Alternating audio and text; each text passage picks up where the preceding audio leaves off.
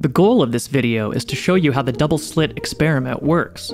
In no way are we implying that you should be attempting quantum mechanical experiments involving laser beams at your house. The double-slit experiment. First, you need some type of scientific equipment to shoot things, like particles, waves, or electrons. We'll look at each of these later on. Next, you need a barricade, with 2 parallel slits cut out of it.